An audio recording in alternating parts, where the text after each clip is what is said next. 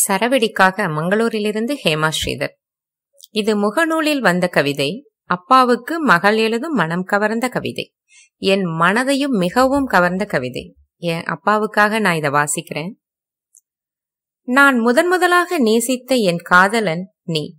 எப்பொழுது நேசிக்கத் தொடங்கினேன் என்ற கேள்வியை மட்டும் கேட்காதே அப்பா. அம்மாவின் அடிவயிற்றில் கை வைத்து என்னுடன் பேசினாயே, அப்பொழுது நிகழ்ந்திருக்க கூடுமோ? இல்லையேல் கொடி கூட அவிழாத நிலையில் உன் கையில் ஏந்தி உச்சி முகந்து முத்தம் பதித்தாயே, அப்பொழுது நிகழ்ந்திருக்க கூடுமோ? ஆயிரம் கதைகள் சொல்லி அன்னை உறங்க வைத்த போதிலும் உன் மார்பில் தூங்கிய சுகம் வருமா? சின்ன சின்ன மணிகளை வைத்து தைத்த பாவாடை சட்டை அணிந்த பொழுது தேவதையே எனக்கு மகளாக பிறந்துவிட்டாள் என்று கொண்டாடினாயே, அதுவும் நினைவிருக்கிறதப்பா. உலையில் கொதித்திட அரிசி இல்லை என்ற போதிலும் நான் கேட்டேன் என்பதற்காக இனிப்புகளை வாங்கி தந்து தாயாரின் வெறுப்பைய சம்பாரித்துக் கொள்வாயே, அது ஏன் அப்பா?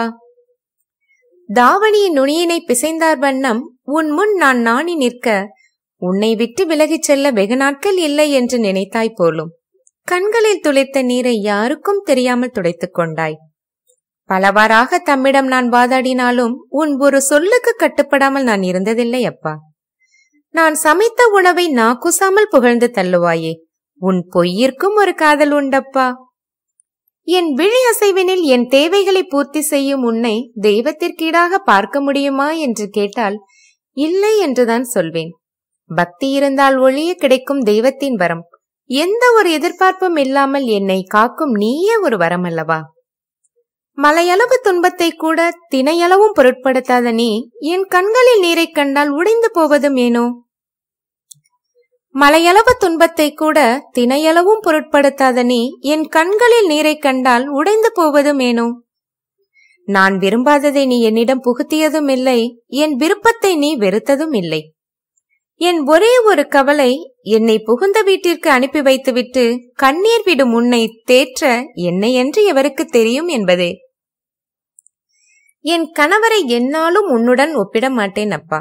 எனக்கு நன்றாகவே தெரியும் என்னை முழுதாக நேசிக்கும் ஒரே ஒரு ஆடவன் நீ மட்டும்தான் என்று. எனக்கு உடம்பு சரியில்லாத பொழுது அன்னை தரும் மருந்து மாத்திரைகளை விட என் தலைக்கோதும் உன் விரல்களுக்கு வீரியம் அதிகம் அப்பா.